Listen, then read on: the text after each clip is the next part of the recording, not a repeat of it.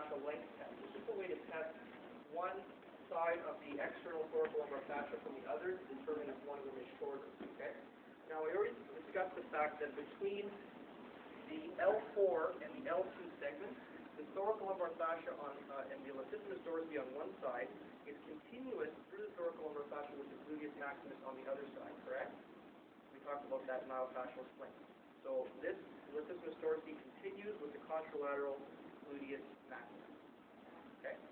So if I get her to put her arms in front of her, and I want to test this fascial sling, so if I get her to rotate this way, put your arms like this. Okay? If I get her to rotate this way, okay, you see that she has a lot of rotation. She can go almost to 90. Okay, so that's really testing the length right now of the latissimus as well as the thoracolumbar fascia here.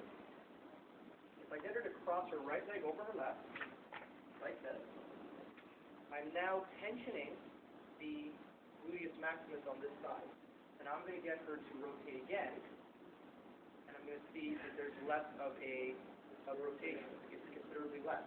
Why? That's because now I've taken another layer of that fascial sling and I've added it to the mix. So now she has to try to go even through more tension. Does that make sense to everybody? Okay.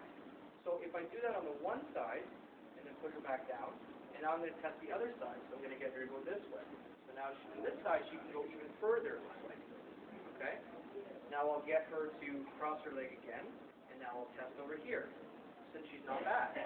So what that tells me is that she has more tightness in the thoracolumbar fascial sling between the latissimus and the contralateral glute max when you're rotating this way.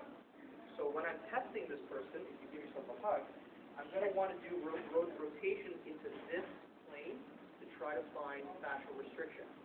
And I want to follow that fascial restriction right down into the contralateral gluteus maximus. Does that make sense?